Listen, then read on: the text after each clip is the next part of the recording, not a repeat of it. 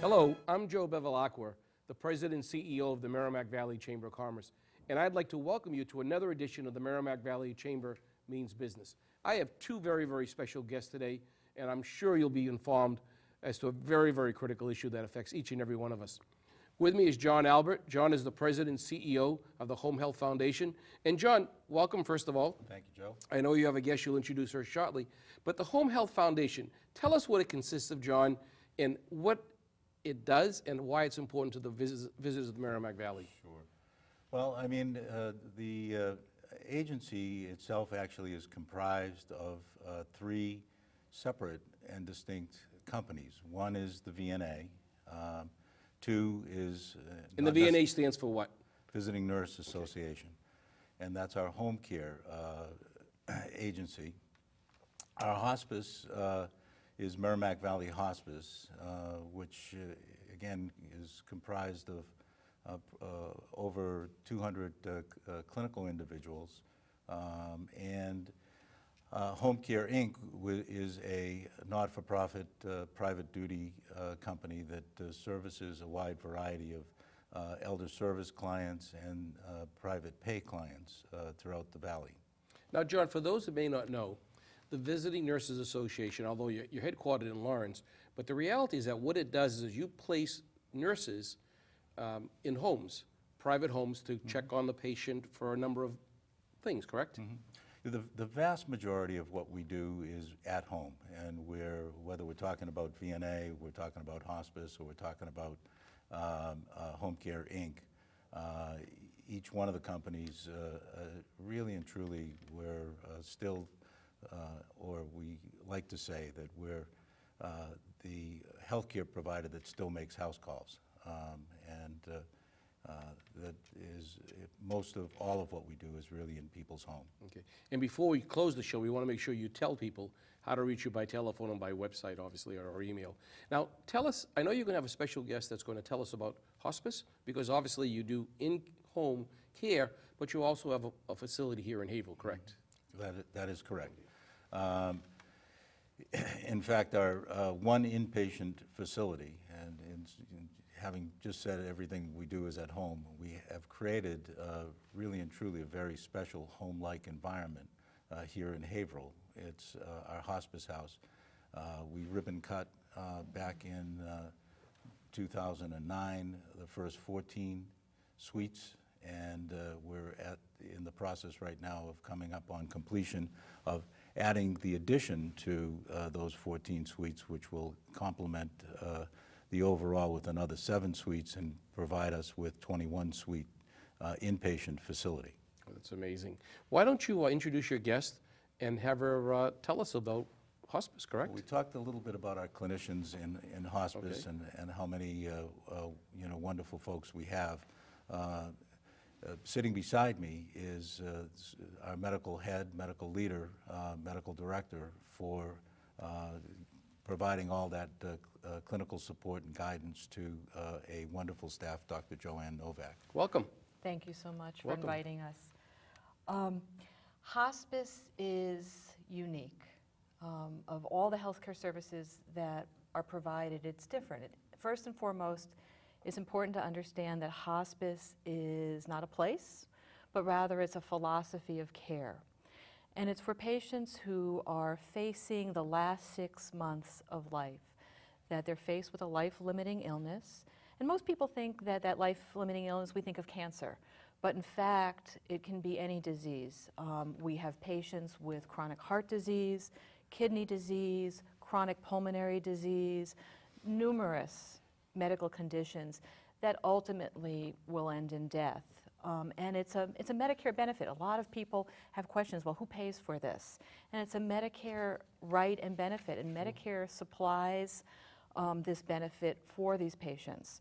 So getting back to the philosophy of hospice, it's a package of services delivered by a team, so that it's not just me as a physician, it's not just the nurses, it encompasses the services of social workers, of chaplains, of home health aides, and uniquely, it is the only Medicare service that mandates that 5% of our services are delivered by volunteers, so that we have volunteers who who go into homes, into facilities to be with patients at this very crucial time.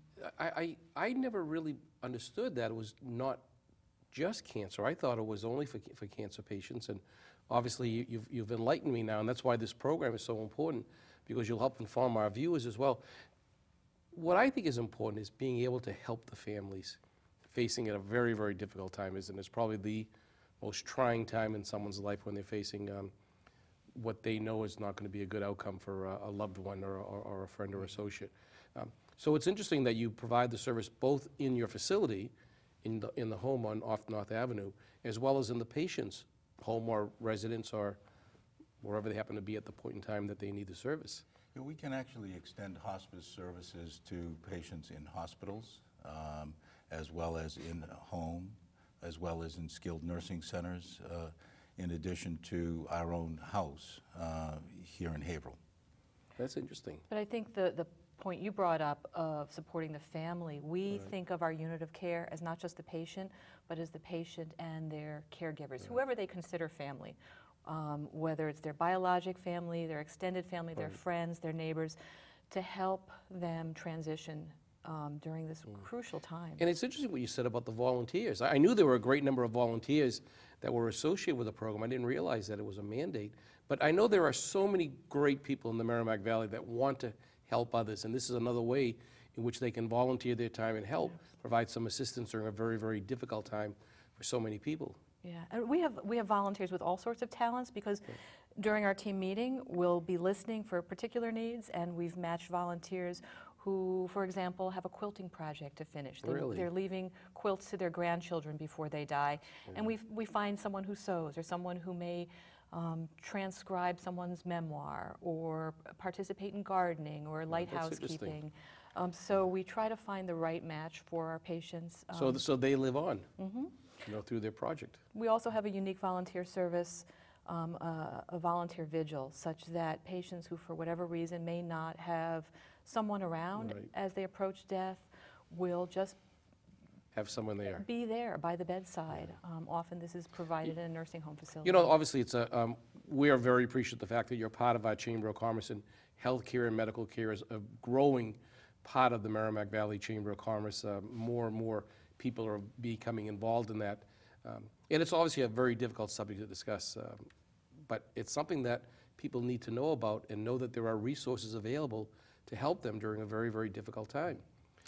Well, you know, I always think of it this way. I mean, hospice, the more I understand, frankly, the more I understand what Dr. Nowak and her team does, the more I realize what a gift it is that people could make available to, to themselves, to their families, and loved ones.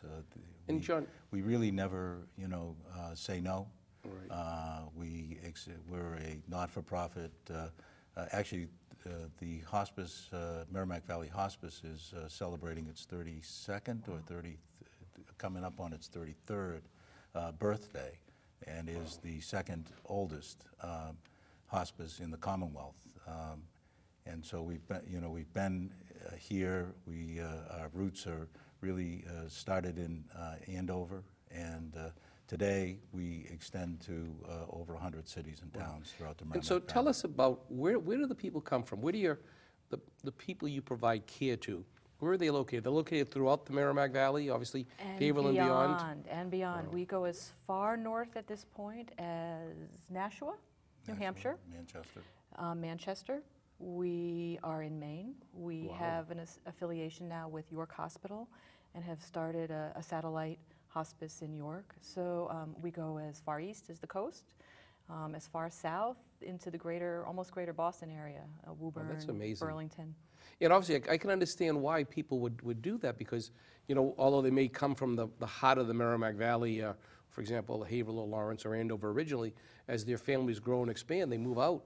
And obviously, they need a place to go to, that they have confidence and a willingness that they'll be served well during the difficult time that they're facing. That's amazing. How do people reach you, John? How do they, if someone who's watching this show wants to learn more about the organization itself and also the different functions that are available, how do they reach you? Sure. Well, I mean, you can reach us in a variety of ways. The simplest, easiest really is just the phone number, which is 978-552-4000. And that'll connect them to and all? That'll connect you to Okay. any aspect, any part of the agency, and most particularly hospice. Now, if somebody wanted to volunteer, if they've watched this show and they've become inspired and they say, I'd like to spend some time helping, is it the same phone number they would call? It's the same phone number. Andrea Kierakowski is our director or manager of volunteers, and she's particularly who runs the program. I know the facility in Haverhill is going through an expansion. Is this the first and only expansion, or do you see potentially other expansions coming along the line, or? I'd like to say we could expand beyond, but there really are a limited number of licenses available through the Commonwealth. We were fortunate to be, we're currently one of 5 facilities. There's, the last is the 6th, and that's sort of it for licensure. And so, you know what, in that respect, it sort of makes us unique. I think we'll be hard-pressed to think we could go beyond 21 beds, at least in the foreseeable Doctor, do you future. think, so then, does the, do you see, as time goes on, that there'll be growing participation in people's homes or in their, as you mentioned, nursing homes, or do you see that growing? What's or? important to know is most hospice care is given in the home. And it's a supportive service to help families care for their loved ones. We don't move in, Right. But we provide nursing services, home health aid, the team, social workers, to help the family do the hard but so important work Right. of caring for their loved ones. I want to clarify a little bit about what the hospice house is for. Sure. The specific licenses are for what's called general inpatient level of care, and it's for a more sophisticated, intensive level of hospice services. For example, people may be there who are having particularly difficult pain or breathlessness or nausea that can't be managed in the home, so that we have the ability with regular, it's staffed 24/7 by nurses. Physicians are there daily, and we have the ability to use equipment and other modalities that may not be as easily done in the home. Thank you. Now, John, let's switch gears and go back to VNA for a second, the visiting nurses, because I think many people are familiar with that, and obviously you have this huge cadre of nurses that visit people throughout the region. What are some of the reasons why someone would call the VNA? Why would someone want to call or need to call you to have assistance? Well, I mean, there's a wide variety of post-acute discharge reasons that folks would avail themselves of VNA services, but whether it's IV therapies that need to continue at home, whether it's wound care and wound management, whether it's on the rehab side, orthopedic and surgical sort of recoveries. So someone that may be leaving a hospital has some follow-through care that needs to be provided, and obviously the nurse will be able to provide that type of professional assistance that the family member may not be able to do or may not want to do. Correct. And there's also a number of chronic disease reasons that people would avail themselves of VNA service. There are people with diabetes that need to, have their insulin and be cared for. There are folks that are with COPD and they need to have their medicines and medications better managed at home. Or even something as simple as having home health aides come in to assist with groceries, cleaning. Tell us about that. Homemaking services. Often we find that folks, get discharged home and they don't have the right supports necessary to sustain themselves safely at home. Home health aides are, and we employ over 200 home health aides, are available to do that through either private duty or through the VNA. That's amazing. And again, the same telephone number to get you. Same phone number. They'll get you there. It's very important, I think, that the people in the Merrimack Valley know this type of service is available. Very, very highly qualified professional services available, and I know that you provided a great deal of comfort to a number of people over the years, and will as we go forward. It's obviously a very difficult time for many people And I think it's very, very important that we try to inform the members of the Merrimack Valley community that they can have someone available, that there is a resource available. And in many cases, it's funded through, how is it paid for, John? Is it out of someone's pocket, or is it through a federal health care program? Most of or what we do, Joe, most of what we do is really through, probably our largest payer is Medicare. Then there are commercially insured, then there's Medicaid. So there's really a wide variety of insurances and coverages. The least of, by the way, the least of which is not, we will provide free care for those that can't and don't have, adequate coverage. And I know that one thing that I know of is that so many members of the community have donated to the organization, probably for that very same reason, to be able to provide assistance to those that are in need of care that maybe not have the appropriate insurance or the financial resources available. Correct.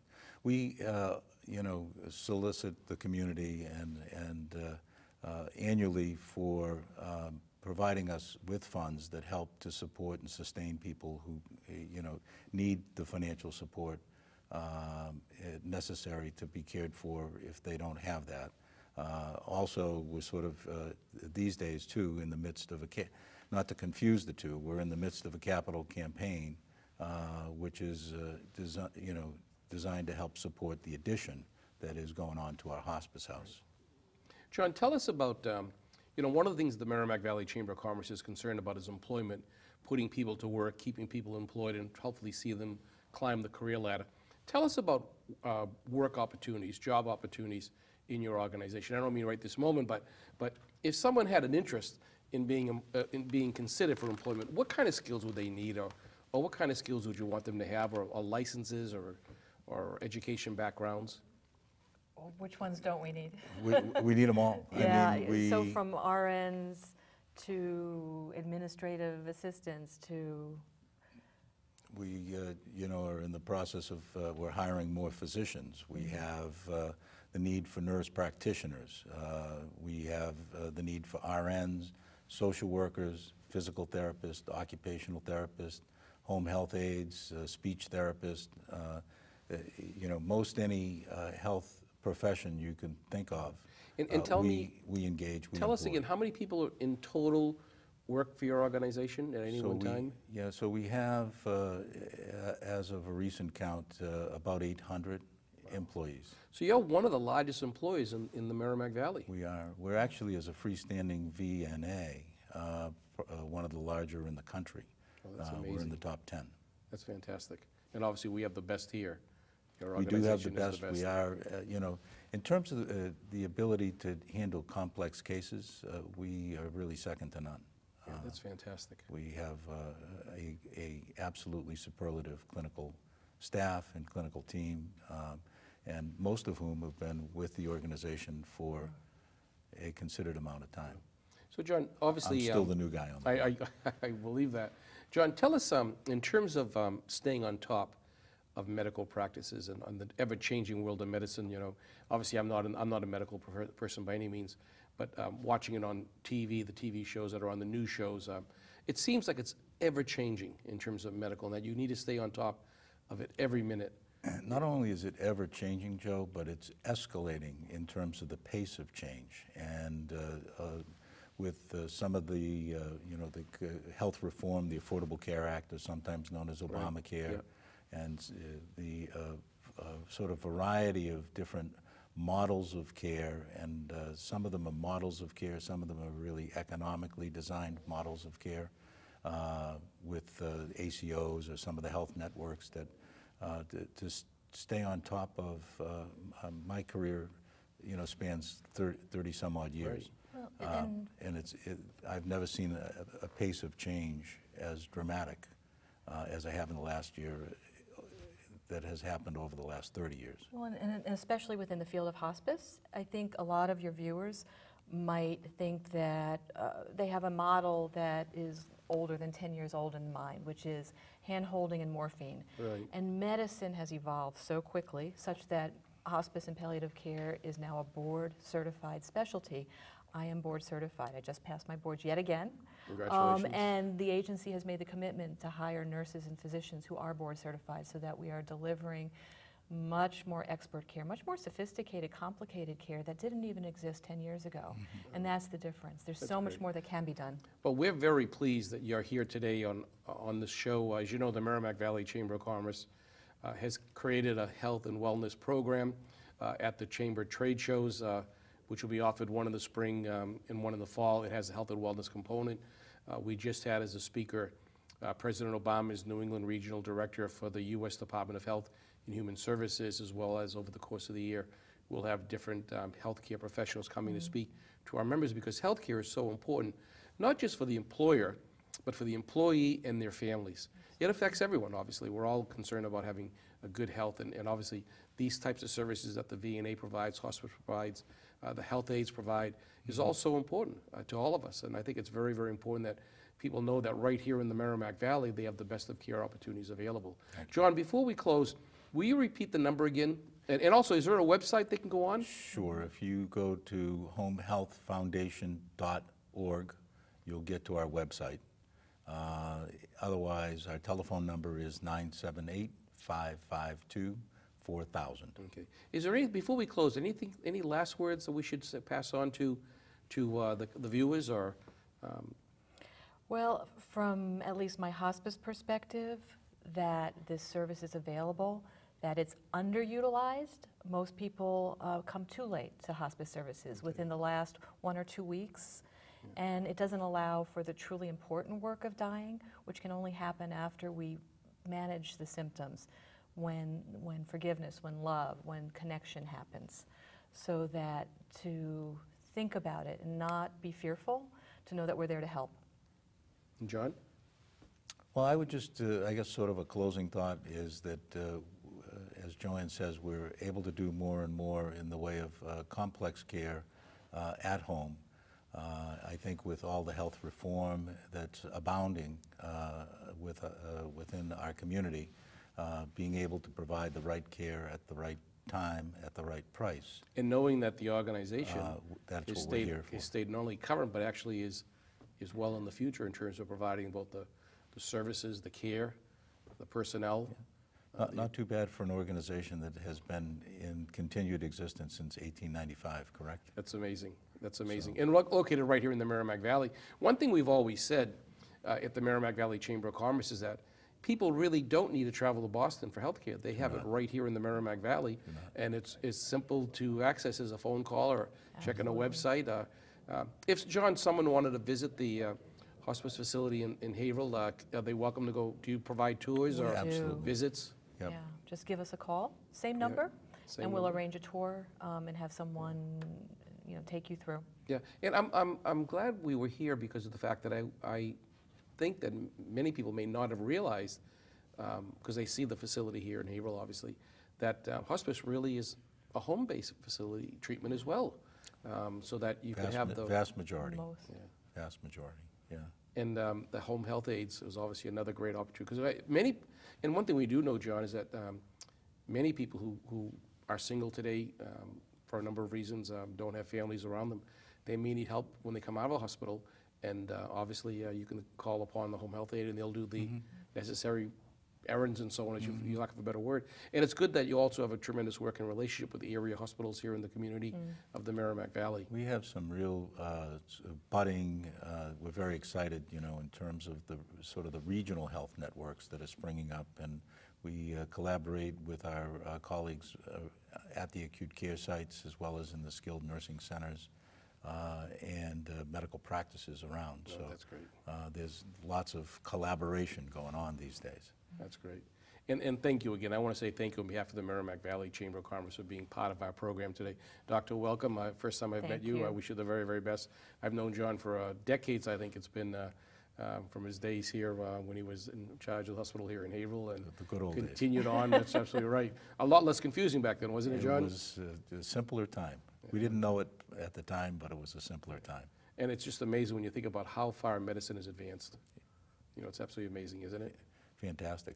Fantastic Well, with technology. I want to say thank you once again. Thank you for having us. Thank you. This has been another edition of the Merrimack Valley Chamber of Commerce Means Business. Thank you for watching this show, and please stay tuned for another edition of our Chamber Informative Program. And thank you to our guests. Doctor, thank you very, very much. Thank you. John, thank you. Appreciate it greatly.